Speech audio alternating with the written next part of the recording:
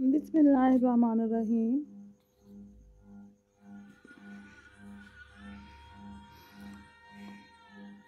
आज मैं आपके सामने जो चीज़ बना रही हूँ वो है चावलों की खीर।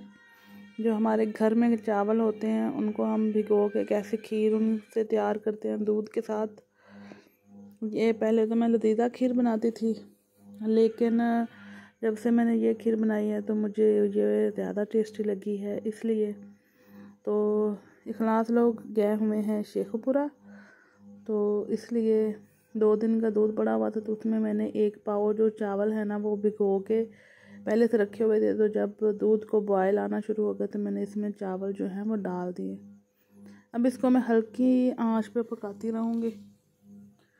तो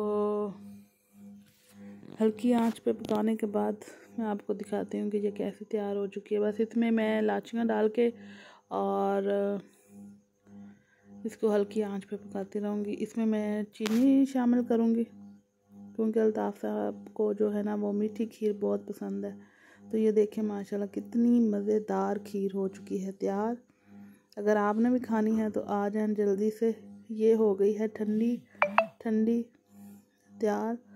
तो अगर आपको हमारी ये वीडियो अच्छी लगी हो, आपको हमारा खीर बनाने का तरीका अच्छा लगा हो, तो प्लीज़ मेरे चैनल को ज़रूर सब्सक्राइब करें।